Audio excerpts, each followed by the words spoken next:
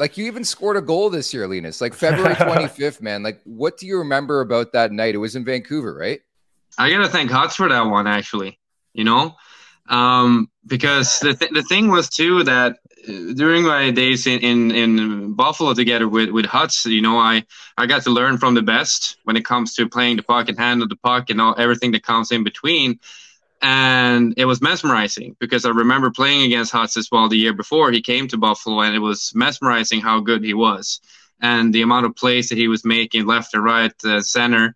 And you know, with age, also that swagger and the confidence comes to your game. So when the opportunity presented itself this year, you know, I just took it and I sent it, and I've been dreaming about it. I've been practicing them.